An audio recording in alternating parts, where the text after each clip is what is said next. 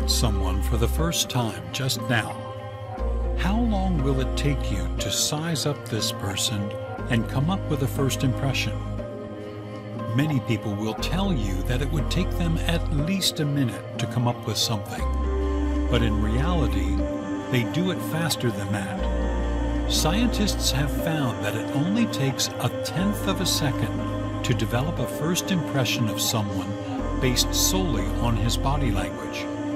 In fact, you do not need the person to talk to read into the individual's personality, because psychologists say that only about 7% of our communication is done orally. The more significant proportion of the conversation is done using nonverbal messages and vocal cues. If the majority of the communication is done using the physical body language, how will you know whether you are reading into the language correctly? You need reliable tools and techniques to help you analyze behavior a little easier and with more accuracy. Behavior analysis techniques. Below are techniques you can use to analyze the behavior of a person you meet or are in close contact with. Read from the emotional energy. Emotions are an excellent expression of the energy or the vibe a person is giving, and you only register these emotions using your intuition. For example, it will feel good to be around some people because they bring an improvement to your vitality and mood, while some people drain your emotional energy so much that you will want to get away from them immediately. You will sense the emotional energy when you get to a few inches or feet from a person. To read a person's energy, use the following strategies. Watch the person's eyes. The eyes are powerful transmitters of energy. Science indicates that just as the brain transmits an electromagnetic signal that extends beyond the body, the eyes have a signal too. Therefore, whenever you interact or are about to interact with people, be careful to observe their eyes. Do you sense anger, aggression, peace, attraction, or meanness? Does the person appear guarded and hiding? Sense the person's presence. Our bodies emit overall energy that surpasses behavior and words. This energy is the emotional atmosphere that surrounds a person. As you read into the energy that the person is transmitting, see whether the presence is friendly. Does it attract you to the person, or do you have an urge to back off? Listen to the laugh and the tone of voice. The tone and the volume in a person's voice will tell you much about their emotions. As you read into a person's behavior, notice how his or her voice affects you. Does the tone soothe you, or is it snippy, abrasive, and whiny? Notice the touch, the hug, and the handshake. Physical contact acts as the wire that completes an electric circuit. Does the handshake or hug the person gives feel comfortable, warm, and confident? Does it off-put you so much that you want to withdraw? Is the hand clammy to show anxiety, or is it limp, which indicates timidity or a lack of commitment? Behavior analysis tools. The following are scientific tools used to study and analyze behavior. Observation. Observation is the process of attentively and carefully watching for, listening, and studying the subject in his or her natural environment. Behavior analyzed using this method is studied either directly or indirectly. Direct observation is the process in which the practitioner himself watches the subject, while indirect observation is the analysis of behavior that is dependent on the report of others who have been observing the study subject. You conduct direct observation analysis of behavior to look for data that could develop and support the hypothesis you have regarding particular behavior and its triggers. You must observe when the behavior in question occurs, what triggers the behavior, the antecedent behavior, how the behavior you are studying plays out, and how other people around the subject respond to the behavior, the consequences. Direct observation. Direct observation is the basis for conducting various behavior assessments and evaluations. By observing the subject directly, the observer gets to learn about the behavioral traits, weaknesses, strengths, and special characteristics that a person might have. Anyone who is exposed to the subject will observe behavior using this direct method. However, you must conduct this observation in a way that the subject will not know that he or she is being observed. The presence of an observer could lead to a change in behavior in what is called the Hawthorne effect. Functional direct observation takes place when an observer gathers enough data that can answer the question asked, such as to understand why a person behaves the way he does, the stimuli that trigger particular behavior, and the action that can be taken to cause a change in behavior. For example, if you notice a child mimicking the body movement of a person living with a disability, such as a limp, you already have established the environmental factors that should change to reduce or cut down the child's behavior. For example, counsel could greatly help by helping the child to understand the reason behind the limp and the reasons the child should not start limping unnecessarily. Play-based direct observation. This method of observation is done in circumstances that involve the formal and informal behavior of the subject. The behavior the subject exhibits in regard to his or her communication, social, and emotional behavior is observed. For example, you could stand at the counter at the store to see how the cashier interacts with the customers in his natural element. By observing how the employee treats the customers one by one, you will be able to establish a pattern or style of interaction that the person uses. Indirect observation methods. Indirect observation is a technique through which behavior that happened and was recorded in the past during an event, a conversation, or any other encounter with the study subject. Since it is an account of what another person observed directly, the material used in these methods are transcriptions from audio recordings of some words that were said in a natural setting or directly from the words the interviewee will say. It may also include other additional items that would increase the relevance and more details of the events described. All the material used makes for a rich source of information to study behavior exhibited daily.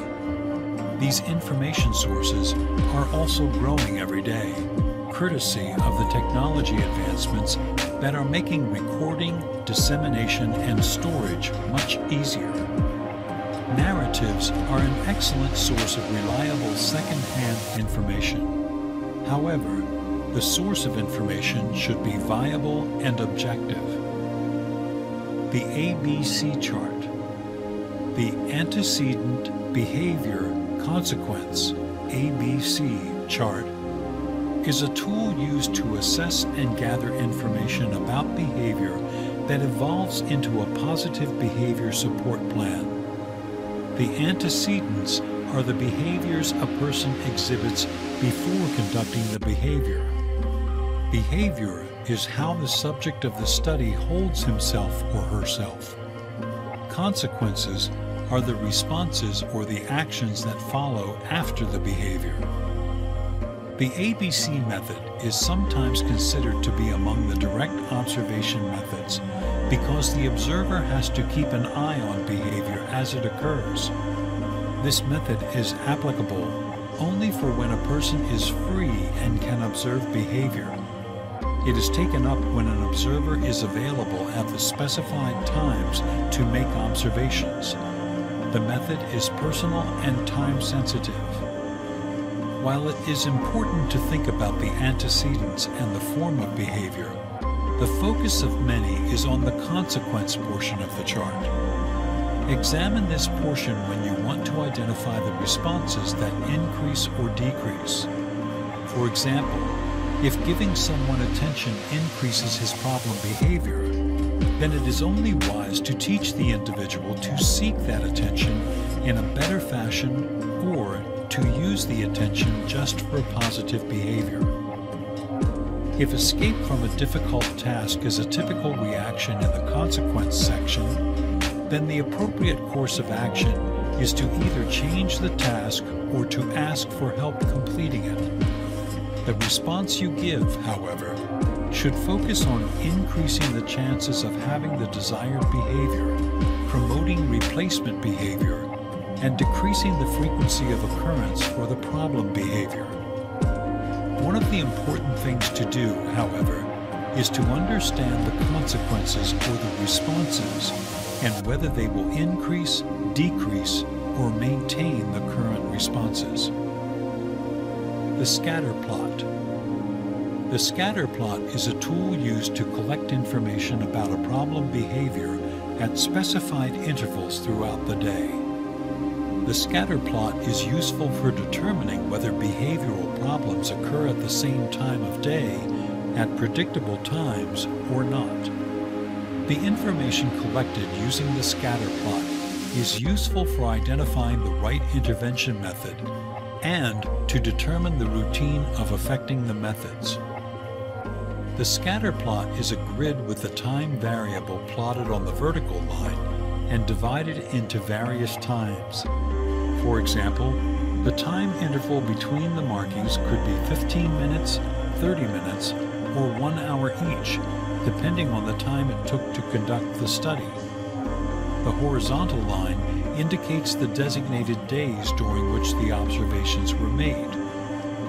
In a functional behavioral assessment, the scatter plot supports direct observation to identify the times when the specified behavior occurs.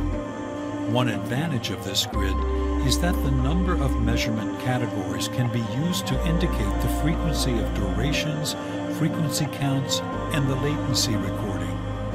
For example, another way to make the recordings is to use a particular symbol to indicate the low rates of occurrence and a different symbol to indicate the high rates of occurrence. You could also indicate the exact number of times that the behavior was observed into the cells. The disadvantage of this tool, however, is that it does not give the observer an opportunity to indicate the consequences and the antecedents that he notices, which means that the observer will need to indicate additional recording in his assessment. Record reviews. Record reviews are excellent for observing and analyzing the subject's behavioral and psychological reports recorded in the past, which provides critical information about an individual's social skills, possible setting events, academic problems or strengths, and issues that have to do with the quality of life. The old behavioral support plans will indicate to you the trend of problematic behavior and the intervention offered, pointing to the methods that have succeeded in the past.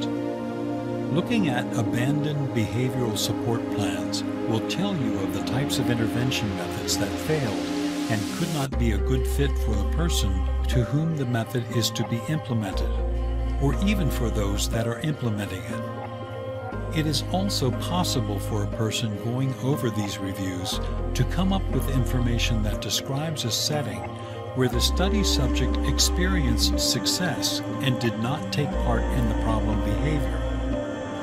The kind of records to be reviewed using this method include psychological records, mental health information, individual education or family service plans, old behavior support plans, and allied health provided assessments, such as the results of occupational, speech, and language therapy. Accessing this material requires special permission, and the observer needs to maintain confidentiality in regard to the number of people that can obtain this information. The advantage of using record reviews is that this method is quick and easy to complete. Completing the assessment early will give the team adequate time to consider the variables that could be affecting behavior, especially those that may not be obvious. A disadvantage of this method, however, is that the materials that are reviewed may not necessarily indicate the current state of the subject. The behavioral support plans of the past may not be targeting a person's childhood behavior, and using them to analyze behavior today may not reflect the person as he or she is today, whether a teen or an adult. In addition, this method is not as objective as other methods like direct observation. However, combining this method with others like direct observation will enable you to conduct one of the most useful assessments because you will be able to trace the trends and the origins of behavior, and you will have a clue about the intervention methods that have been used in the past, whether successful or otherwise. Interviews. Holding interviews with key people helps to determine various perspectives and concerns that others may have in regard to the study subject. For example, if you are unsure of the character and behavior of someone you had hoped to do business with or to marry, you could ask unbiased people who know the person whether he or she would be a suitable candidate for whatever you intend to do with them. Interviews also help to identify the events that are associated with the occurrence, or lack thereof, of the behavior of interest. For example, if a teacher reports that a student has been engaging in unfavorable behavior in the classroom, the teacher should be called upon to participate in an interview so that he or she can offer more information regarding the same. However, the teachers who may have a different opinion because the student does not indicate the said behavior in their classrooms could be called upon to offer their insights too. The student too, the parent, his friends, and other people who may provide useful insight to the study are also called upon to provide answers to the questions asked. In the end, the responses collected are used to determine the triggers of the said behavior based on the direct evaluations made by various parties in the subject's life. The information derived from this study is used to understand the reasons behind the behavior portrayed and to establish possible methods of intervention that could help the student behave better in school during all the learning sessions. It also becomes the basis for eliminating various triggers of negative behavior.